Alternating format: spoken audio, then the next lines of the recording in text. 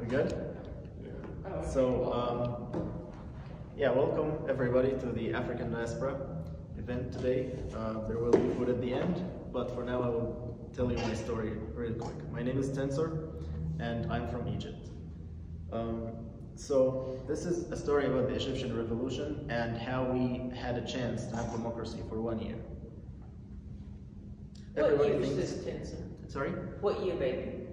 What year? 2011. Okay. So everybody thinks of Egypt this way.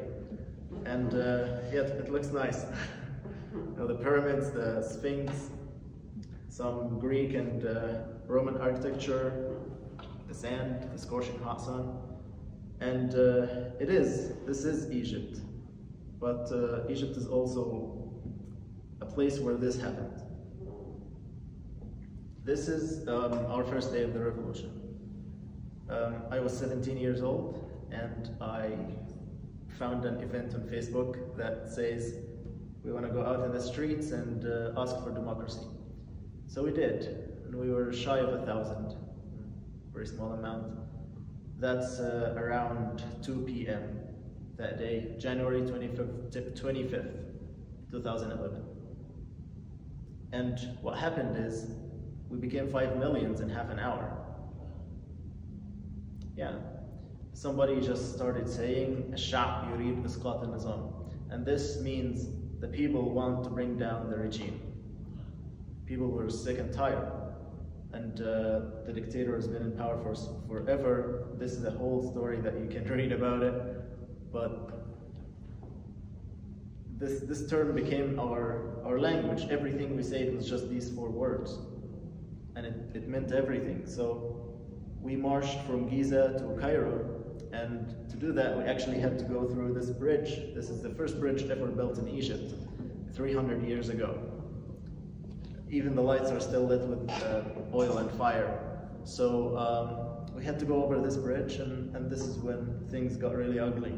You can see on the left, on the right of the bridge, that's us. That was somewhere smack in the middle in there.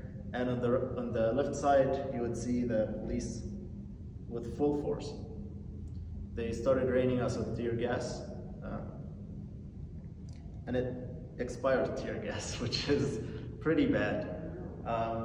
And then they started bringing the water cannons. It was January, extremely cold. This water cannon would actually lift you off your feet, maybe break your ribs, something like that. So. For us, 40 or 50 degrees, that's pretty cold. Maybe to here in America, it's not very cold, but for us, we would freeze. So that's the weather there at the time. You can zoom in a little bit and see what exactly happened. I remember this like the back of my hand, and how people persisted that this is good and we need to keep going. We've never had any interaction with the police like that. Even if we did, it was hidden. It was not in the media. Nobody hears about it except the families of the people who were killed. They would mass shoot everybody and just finish the whole thing undercover. No pictures, nothing. And that's where citizen journalism comes in action. We had a lot of people with cameras who were just taking pictures, uploading them before they cut the internet and the phone and the electricity and everything. We had a chance to tell the world this is happening. We had support from everywhere. It was amazing. So after this, things settled down for 18 days. For 18 days, we sat out there in the square, in what's considered like Times Square of America, similar to that. It was the center of Cairo. It was where the government is concentrated. We stayed there and we sat on the floor, no food, no shelter. Some people made makeshift tents. My tent was on the far left, down on the far left in the picture.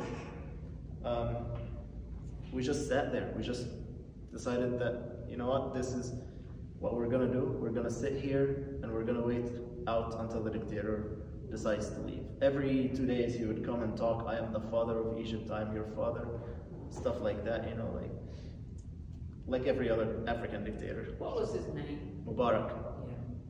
Yeah. This is Tahrir Square. Is that right? This is Tahrir Square, which ironically means the Square of Freedom.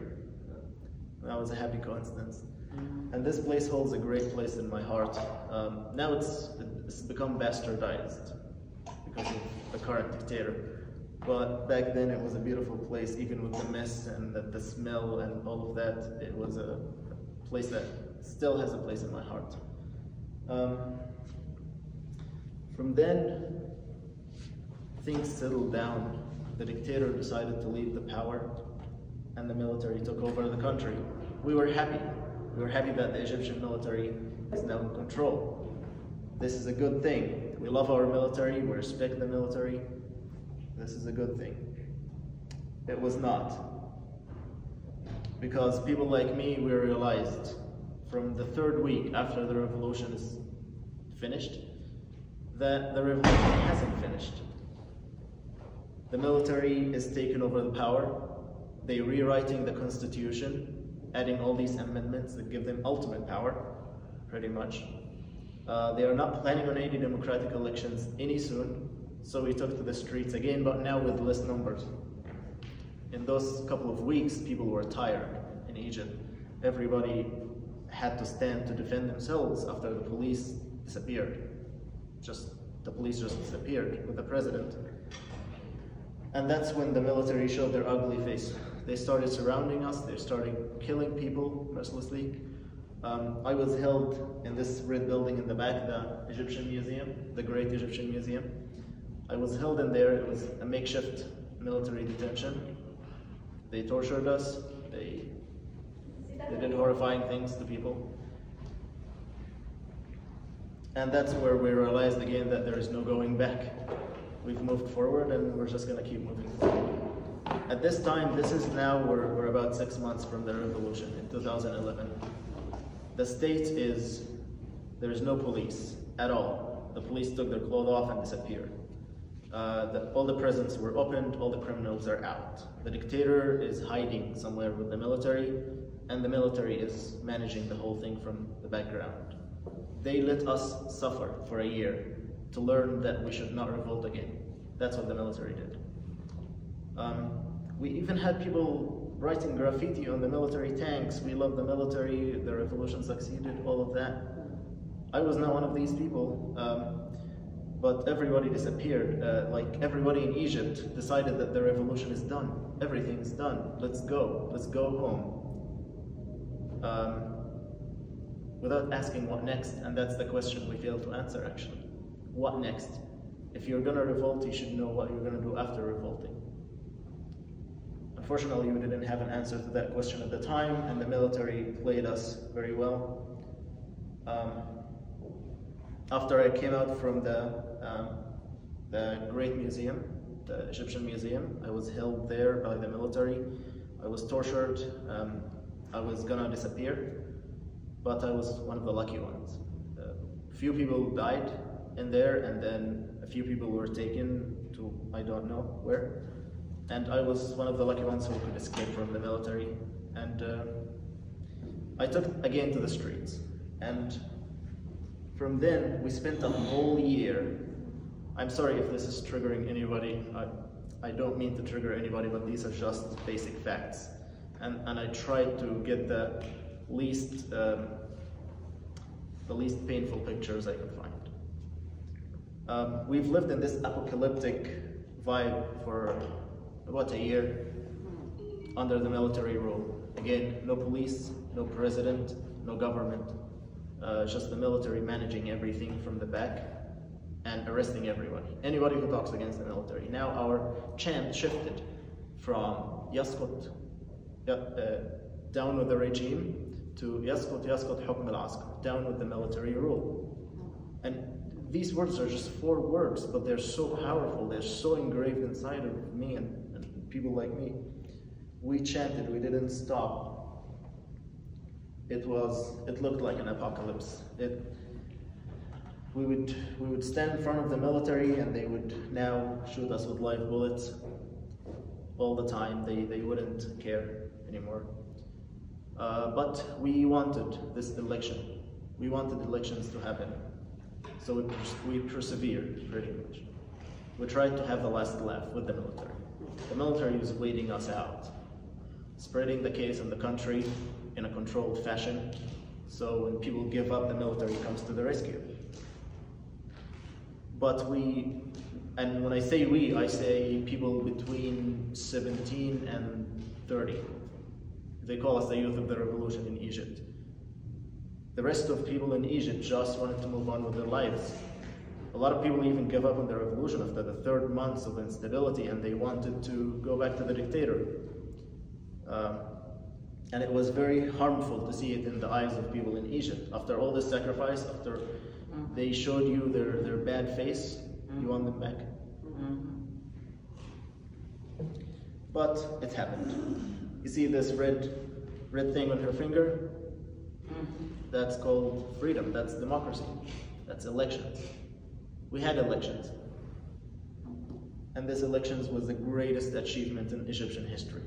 To me, it's bigger than the pyramids, bigger than anything. For 10,000 years, since the dawn of civilization, this is the moment when we had real choice in Egypt.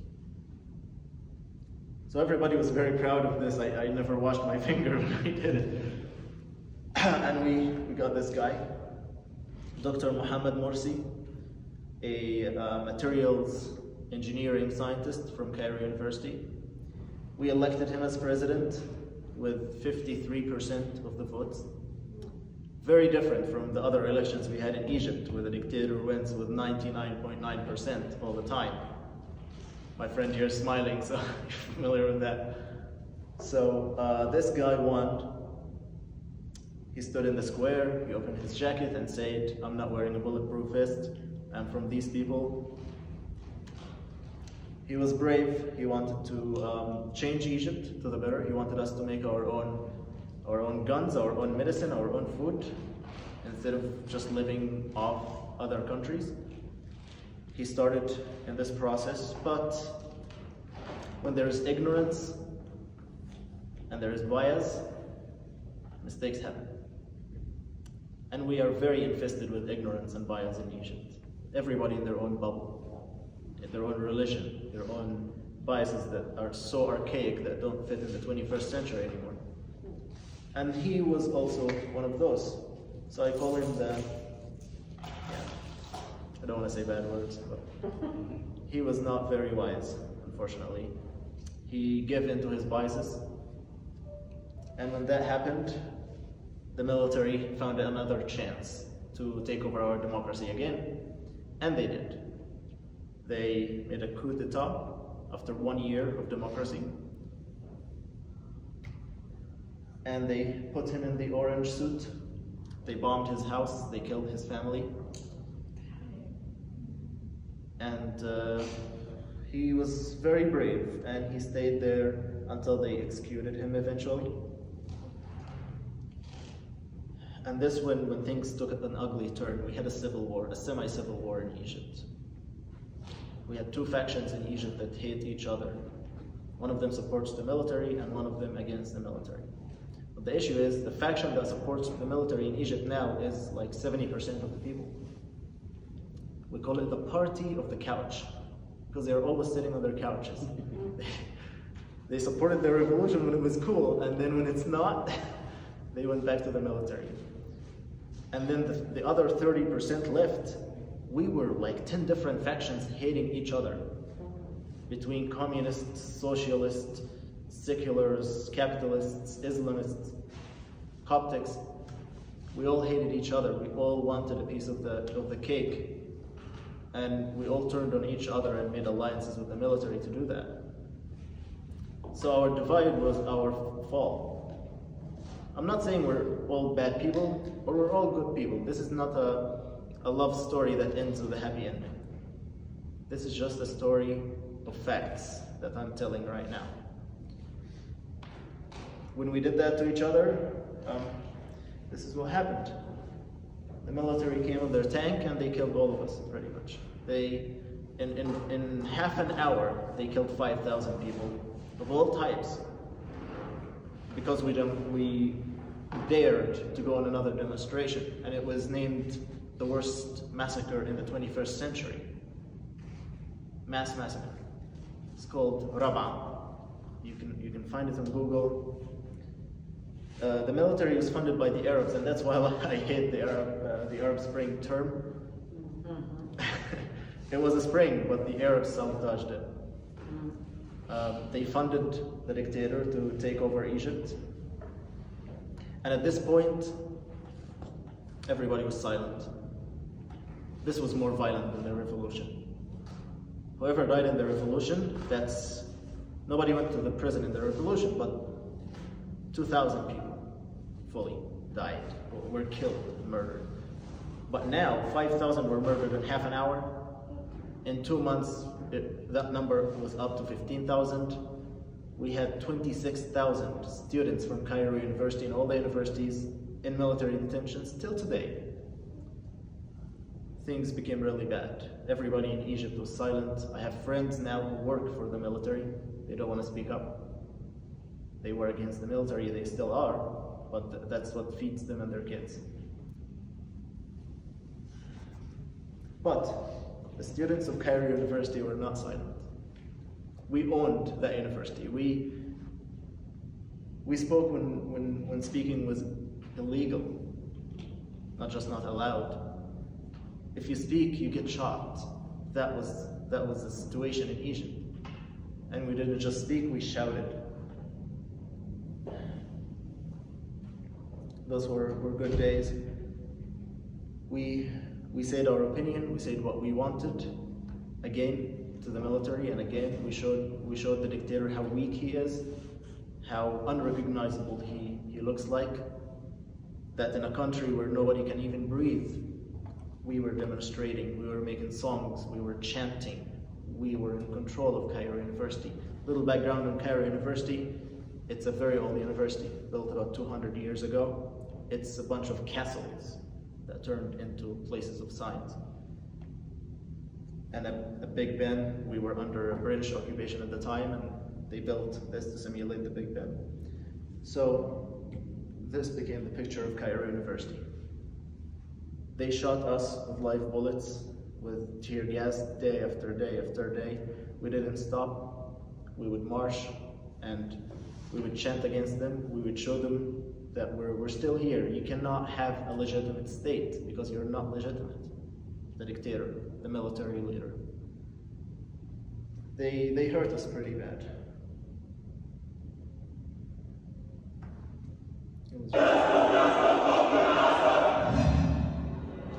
This was our logo, students against Coup.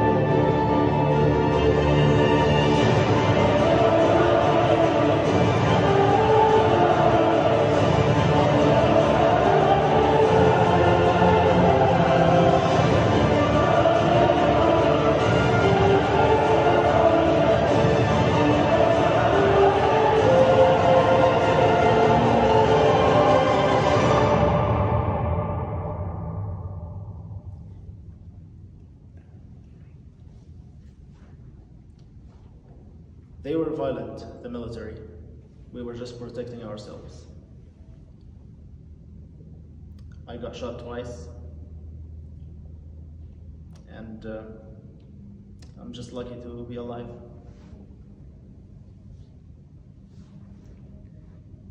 This movement was also quashed eventually. And all these students you see, we were between one of three. One who was arrested and still in prison, now 10 years later. One who was killed, and one who was able to escape, leave. But I haven't left Egypt fully. It's my home, it's mine, and I claim what's mine. Did not give up on it. You can see here on the far left of the picture, that's me during the revolution. That's me against the military. And I traveled the world when I left Egypt.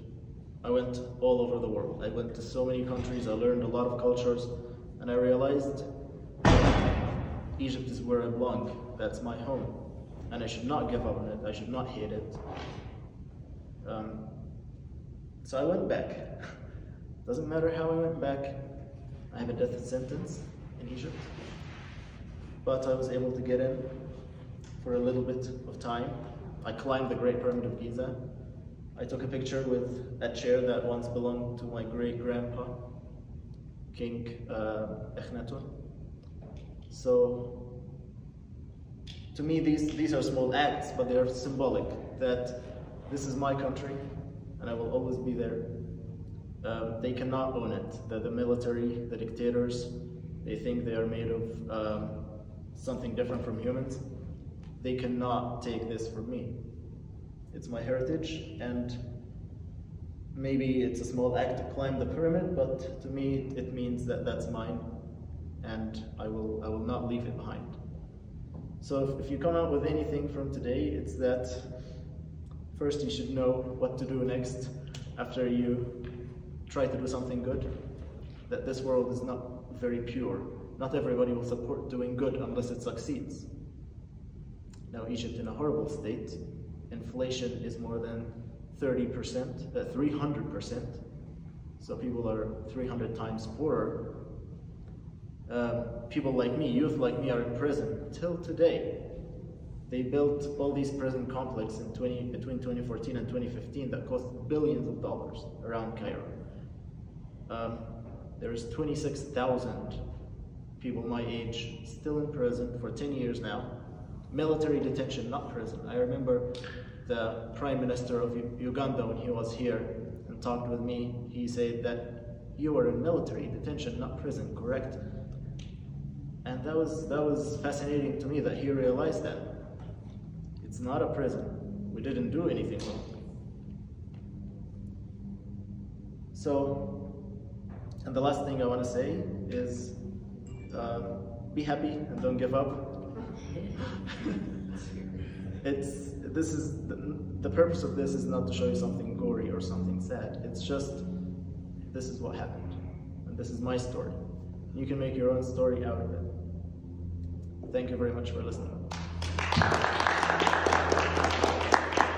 So, Tensor, yes. Thank you so much. You know, I watched how you showed that, you know, you three of you got together and said, we're tired of this. You know, you're tired. And so then you concocted a plan and you put it in place. Had you never done that, you'd still be where you are. Yeah. You know, if black people, African people, we came from Africa, same place you're talking about, had we never tried to revolutionize, and we did revolutions and we were killed en masse because we were, as you say, they tried to teach you, don't ever do this again. Yeah. So we were taught many, many times, but we didn't stop. We had to continue to do that, and it's sad to say that when you're not being treated fairly, when there is no democracy, this is what happens. You have to stand up for yourself. You have to stand up and not give up. Exactly, and you have to realize I might die. You know, with Martin Luther King, the same thing. Yeah. Banding people, I watched how you all were holding together, how you had locked arms. That was so, that meant so much. It resonated to me because Martin Luther King locked arms with people to walk across the Pettus Bridge against the police. And you said the police, yeah, the military, yeah, not your friends, right, overthrowing. And so everybody else gets protected but you. They are your friends when they are doing their job. If they're not doing their job, they are your enemy. But then they turn around and call it their job. Yeah. Their job is always to keep people from telling them that they're not doing their job and that they're not fair. That ends up being their job. Yeah. So it didn't trigger anything, it just made me feel for what you were feeling. Yeah. And I appreciate you sharing your story. Very good. And I have your information, I'll be in touch with you. I have to go present across the way. Thank you for your comment. Yeah, it was very nice meeting you. Any questions? You guys, don't worry. This is history, just history. It's like a history class. So if you have any questions, any comments, please go ahead. You can go back there anytime or no? Hopefully, in the future, we have to change my name or something. Just curiosity, where you got shot? Sorry? Where your body? Yeah, so first day of the revolution, I got shot in my leg here. The bullet came in here and came out of here. And when about 4 months later under the military, I was shot in my shoulder right here. Yeah. And the last time was during this university demonstration. I was shot in my head with a bomb, I guess. I don't call it a shot. Yeah. It was a tear gas bomb, and normally they shoot it up and it falls, but this time he shot it in my head. And it was actually in that video, one of my friends created this Molotov and shot it at that officer. That's the officer that shot me.